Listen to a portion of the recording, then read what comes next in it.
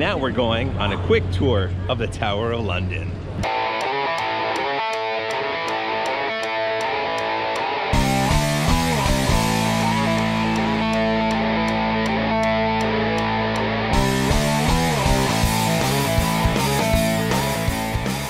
So the Tower of London was built around 1000 AD. It was a prison, it was a zoo, it was a palace.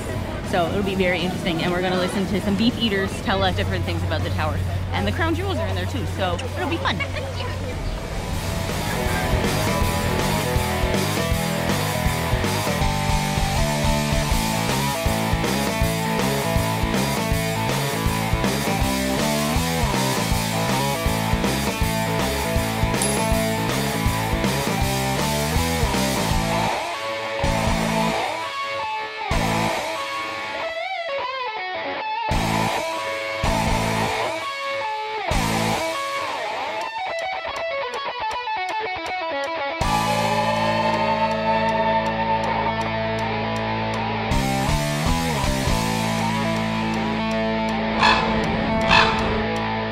There are 7 ravens that live here at the tower. They keep them at the tower, and they say that if ravens leave, then the empire is going to fall.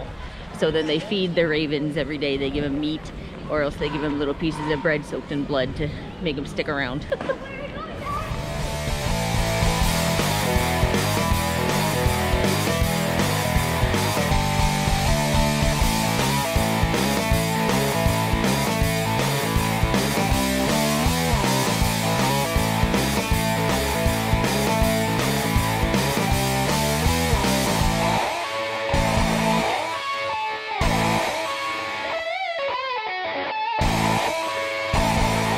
One of the rooms explains an eerie legend that happened at the tower.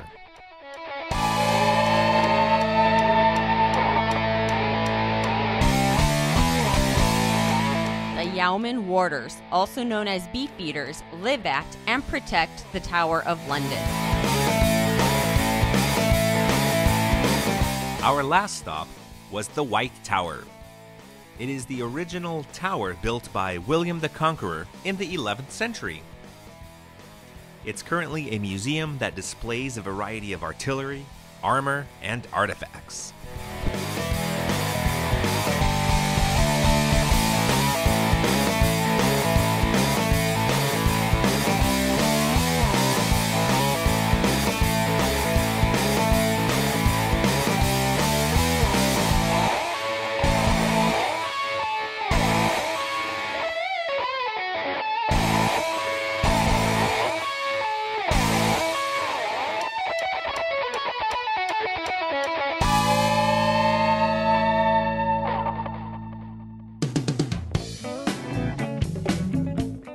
After the Tower of London, we took a river cruise on the Thames. It took us to the Parliament Building with Big Ben and the Westminster Abbey.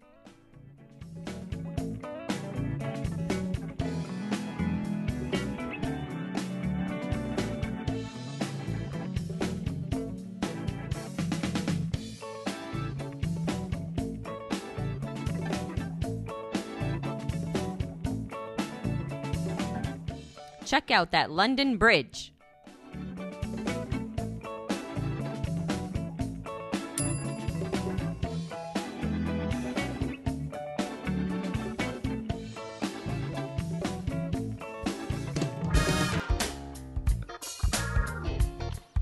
Parliament Square is a fast-paced, bustling area that occasionally has protesters on the weekends.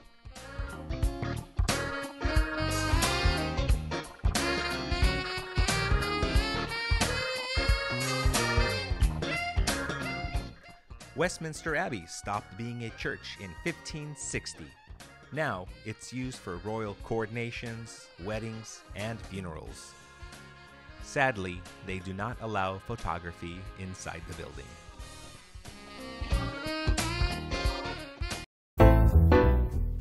It was a Beefeater kind of day, as our last stop of the evening was the Beefeater Gin Distillery.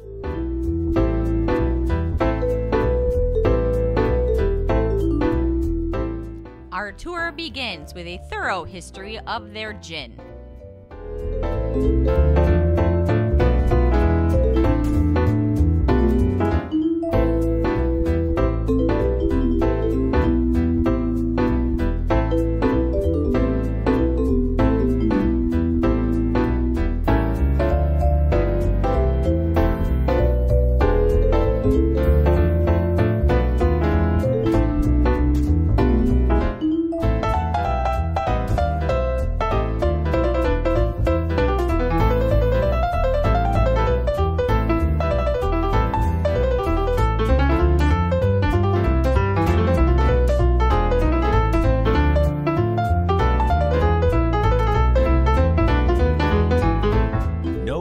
secret tour is quite complete without a quick tasting.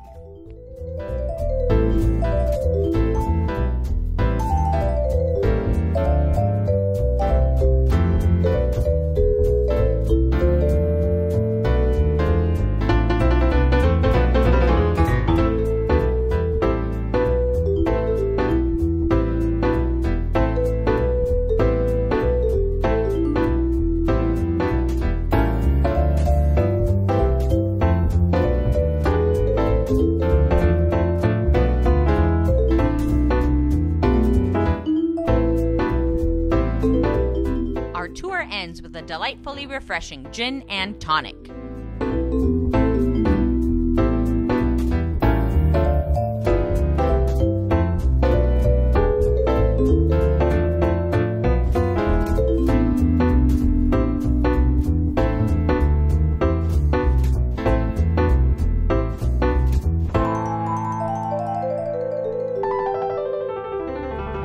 So we just finished our tour at the Beefeater Distillery, and it was quite amazing.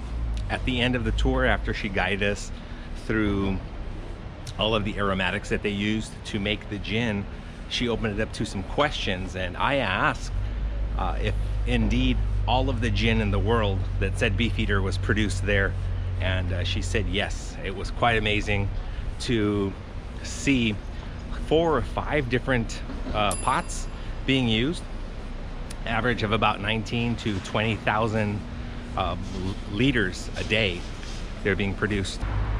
Contrary to what a lot of people think, there's more than just one Beefeater gin. She actually showed us about 8, 9, 10 different bottles.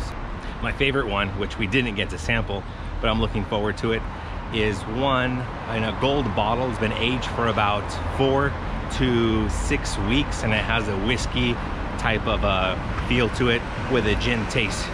Burrow something. It was Burrow, and it was based off of the 2 barrels. One of them was in the red wine barrel, and the other one was in a white wine barrel that they aged it for the 4 to 6 weeks. So next purchase off Bevmo, I think that's what we're getting.